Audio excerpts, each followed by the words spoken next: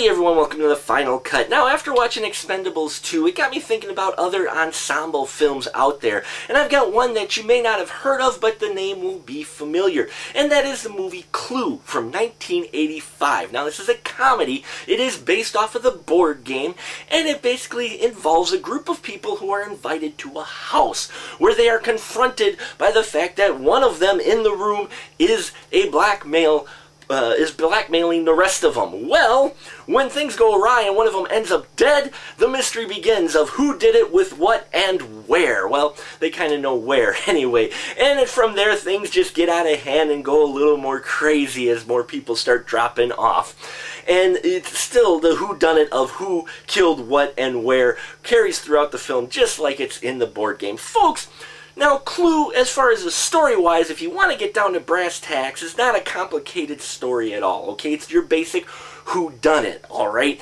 But what makes this movie, I think, a cut above the rest is just the fact of the comedic timing and the direction and the overall just body of this film, of how it is handled and paced.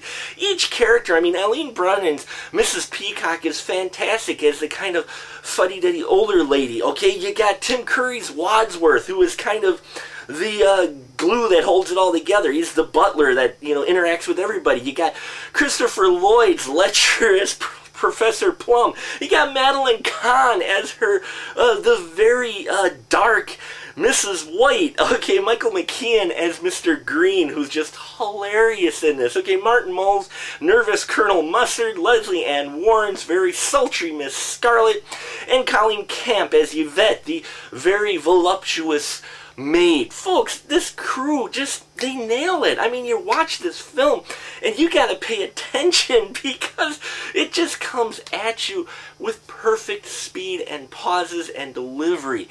You know, it's not a complicated film, but it is a very well directed film, especially for first-time director Jonathan Lynn handling such a large cast as this.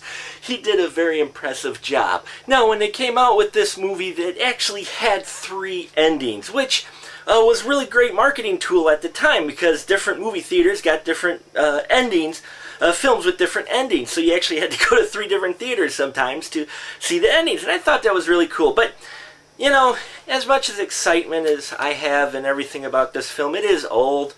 And, you know, a lot of actors in it you don't recognize anymore. Some of them are dead. And, yeah, I just, you know, in fact, I think after watching this film again, it's just really deflated me, and I can't do movie reviews anymore, so it doesn't even get a stub. Yeah, you know the rest.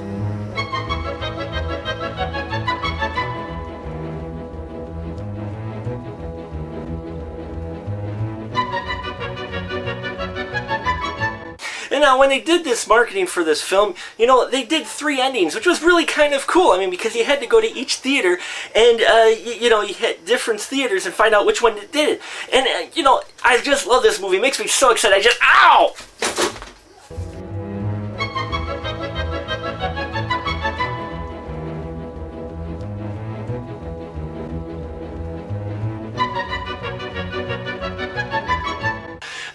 They don't really make a lot of comedies like this anymore, okay?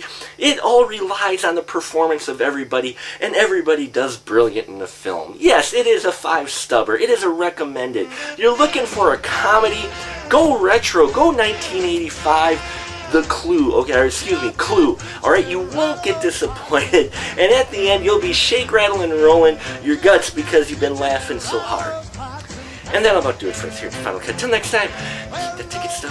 Breakfast, 'cause I'm a hungry man. I said, shake.